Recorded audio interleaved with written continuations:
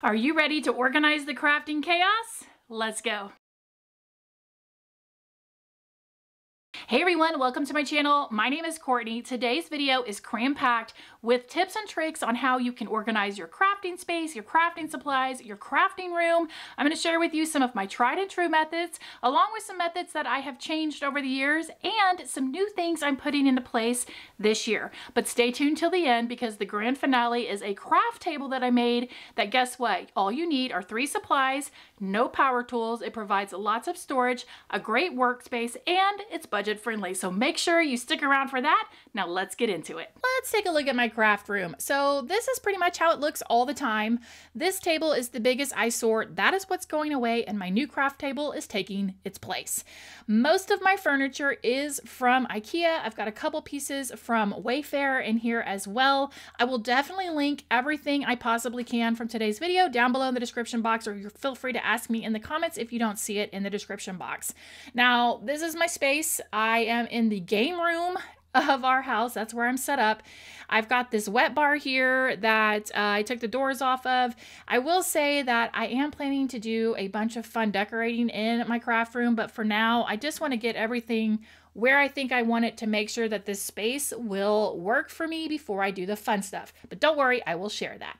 So I started by cleaning out. I started by grabbing a big box and getting rid of all the extra stuff. I was finding things like twine bows that I'd taken off Dollar Tree stuff. Like, why do I need to save that? If I've got twine, I can make the bow myself. So that was step 1, was cleaning out my entire space. Let's start off with this area right here. This is the wet bar area that I have.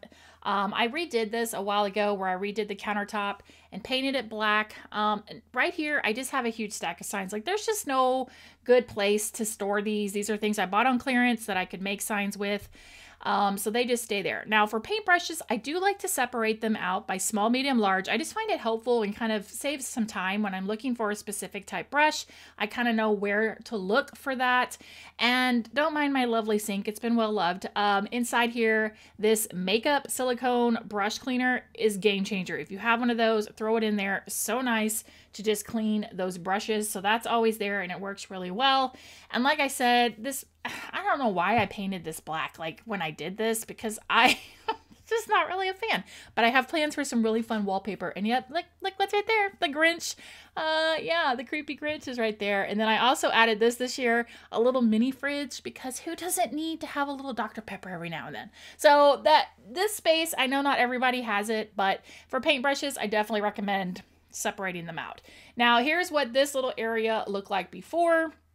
And I want to start with these cubby systems that are on top of the dresser. This is kind of what it looks like now. I've made a few changes here and there. I added some glass canisters where the ribbon was, and then these tray bins right here. These came from IKEA, but what I love about them is they actually come with the hardware that you can mount on the wall. So one thing I would say, if you are limited on space, use your wall space to help you get storage. And what I have right here to be kind of efficient is in these bins. These are quick little gift ideas that I can make. That is tumbler water trackers, which is a DIY coming soon, but I've got like keychains and luggage tags and other types of tags, cake topper supplies, key fobs. It's just simple stuff like that. And then I've got a couple of extra glue things at the very top. So having this right here is just really nice, because if I need to whip out a quick gift, I can grab one of these bins and whip something out super, super fast. Let's talk ribbon storage. So this is how I stored all my ribbon, and it wasn't a terrible system, except when I'd go to pull ribbon and then the spin of death happened where it would just start unraveling and drop down. Yeah, and as you can see, I just would just stack ribbon around it. So I realized this is the better system for me. I did this once before and I've gone back to it. I just put it in a drawer. This is ribbon that I really don't use very often, mostly to wrap gifts.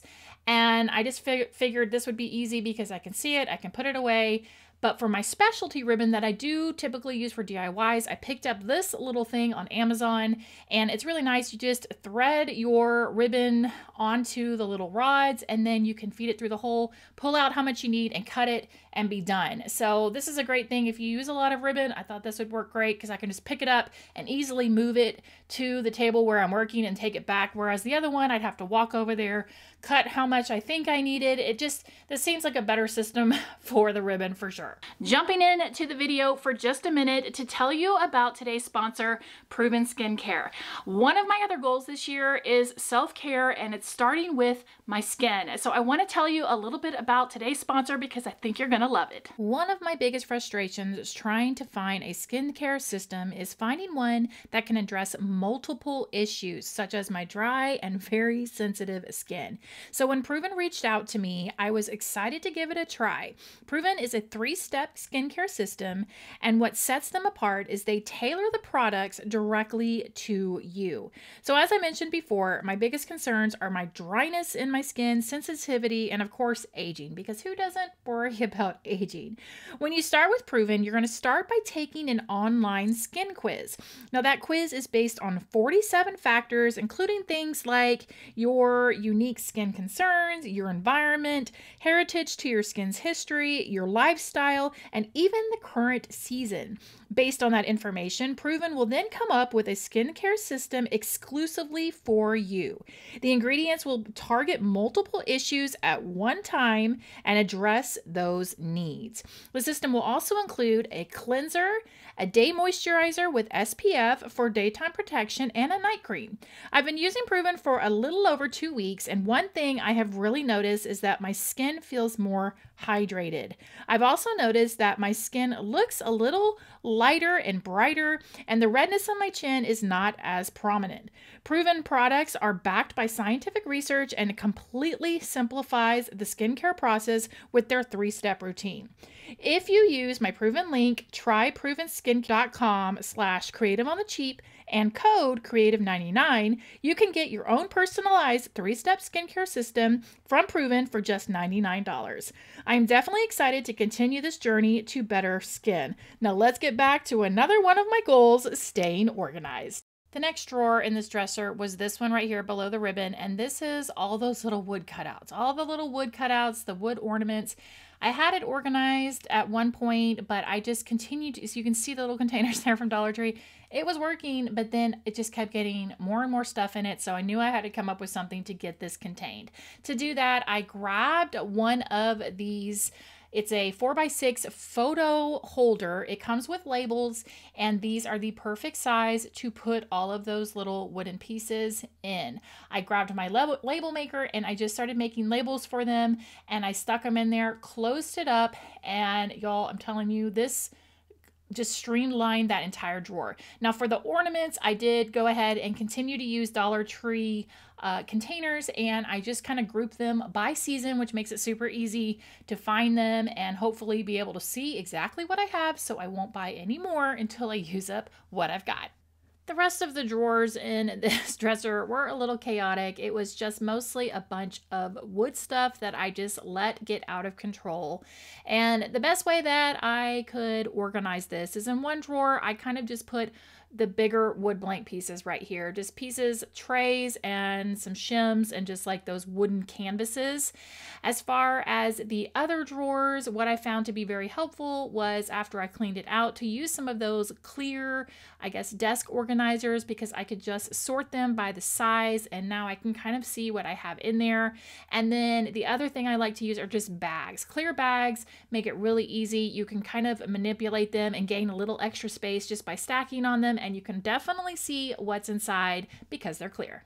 Inside the cabinets to either side of the dresser, I've just got a bunch of the Dollar Tree locker bins. I absolutely love these. $1.25, you can't beat them. I've had these for years and years. Slap a label on there and you're good to go. You can often get them in all kinds of colors, but they work really, really well for storing items on bookshelves, or in this case in cabinets. Now I also, as far as my beads go, I do like to continue to put them in mason jars. I've kept that system in place for quite a long time. I just like it. I don't know, I find it pretty easy. Occasionally I do have pieces like this where it's just a little more decorative. This has got my fabric glue, my wood glue, and my foam glue sticks, but I don't do a lot of those because often they're not very efficient when it comes to storage. Scooching on down to this piece of furniture, it came from American Warehouse, and this is kind of my laser corner, as well as miscellaneous supplies. I've just got stuff for the laser pieces like that. But two systems I use in this piece of furniture: paint storage. So I find it very helpful to put it in a drawer, but what I like to do is take the paint color and put it on the cap, let it dry. And what this does is it saves you time. You don't have to pull the bottle out. You don't have to open the cap to get the true color. You can see it right there dried on the cap, and it just makes it a lot easier. The next thing that I like to do, and you guys have seen this before, is this is what I keep all my colored glue sticks in. But what I like to do is I use foam board to kind of personalize these containers. So maybe you pick up some larger containers, but you want to section it off and kind of make it a little more custom inside. Foam board is going to be your best friend, and I've got another great hack for this in just a minute with foam board, so hang on for that. Moving down the before of this messy table and my messy craft room there, and then of course got my little fireplace set up behind me. You guys see me stage stuff all the time, but this is my craft desk. It came from Wayfair, and I love this thing. It actually can be a two-person desk, so there's a drawer on this side, a drawer on the opposite side. You can see a little divider there, so two people can work at this desk. It also came with this attachment that has this pegboard. If you have the ability to put a pegboard by your craft desk, it's a game changer. And then it came with this cabinet as well. I kind of wish it was all pegboard. But a new system I have are these labels. Now these labels are for cords. I don't know if you're like me, but I find myself with all these different cords, and of course I leave them like this in the thing, and then I can never remember what it goes to. So now I am labeling all the cords to all the different little gadgets I have, and of course the tabletop desk supply, power supply thing is awesome to have. I highly, highly recommend that for sure. When it comes to all those paint pens, Sharpies, markers, this is a new system I actually put into place, I think around summertime last year. Love this thing, bought it on Amazon. It just makes it so easy to grab the markers I need. Another tip I have, I said use your walls. Guys, use your furniture too. I love to put 3M hooks on the sides of pieces of furniture and hang mats. It's the perfect location for those. Here is the before of my Cricut, I guess, supplies and sublimation supplies in this little cubby system. And this is kind of the few changes that I made here. This is the Kallax system from IKEA. And one thing I'm trying new is this little vinyl holder. You might have seen my good friend Whitney shared this, and so I wanted to give it a go and see how it would work holding vinyl. When it comes to vinyl scraps, I like to put them in 3-inch ring binders, and I use these zipper bags that clip nicely into the binder. Each binder is a different type of vinyl, so I've got permanent, I've got glitter, I've got iron-on, and then specialty, and it works really, really well for all of those little scrap pieces of vinyl. Here is my other suggestion for using foam board. So if you need to make yourself a paper stacker or any type of cubby organization system, just cut some foam board. That's all I did here. I figured out how tall I wanted it to be. I cut 2 pieces of foam board, cut a piece to put on top. It's sturdy. You can secure it with glue. You can make it freestanding if you want to, but if you have a cubby system, this is great. Moving to the workstation I have right across from my Cricut stuff is this cart I want to talk about real quickly. So this cart, originally it was like my emergency craft cart. So I had like scissors and tape and I had all the things in there. But what I use it for now is with seasonal stuff, anything I pick up that can just be used for any DIY, not anything specific, but just embellishment, things like that. I put it there, and so when I'm working on a project, I can drag it over, and if I feel like a project needs just a little something, I can look at the cart and usually easily grab something off. Now, the table that this cart is pushed up against is this one. It's got my diode laser along with my Cricut on this table, so this is where I cut out all my Cricut crafts, and like I said, use your furniture. There we go, another 3M hook holding my Cricut mat.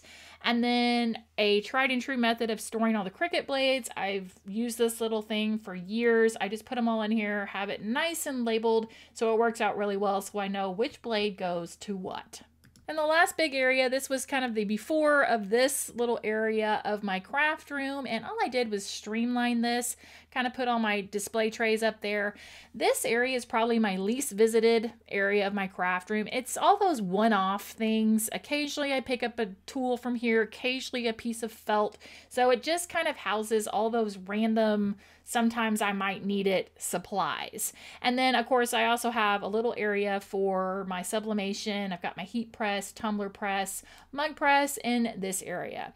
Now one thing I definitely wanted to do, like I've mentioned, I'm planning on doing some real fun decorating in here once I know my craft room is set how I want it. I added some Govee strip lights to this because I just wanted to have the chance to put color up whenever I did. So these lights are awesome. So many options. I'm just going to line it up along the molding. I thought that would be the easiest thing, and sure enough, that's what I did.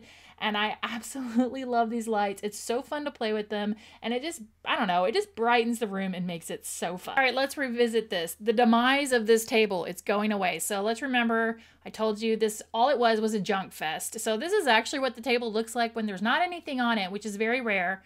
I almost kind of forgot what it looked like. Got rid of the table, and here is the new craft desk that you can very easily make. This is it. Now I've got some things stored here. I still have some beautification to do to it. All you need are 2 cubby systems and a tabletop. I got my tabletop on Amazon as well as the 2 cubby systems. You could pick any size you want. It fits the Dollar Tree bins. Those are the white bins there. And then on the other side, I just have some clear bins that I picked up from Amazon.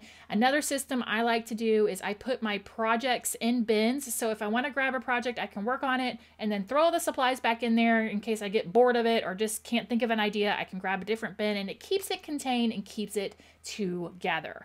And there you have it, guys. This is the status of my craft room. Like I said, I am planning to do some real fun decorating, some flowers and pennant banners. I'm just going to do some really fun stuff in here. I definitely will share that.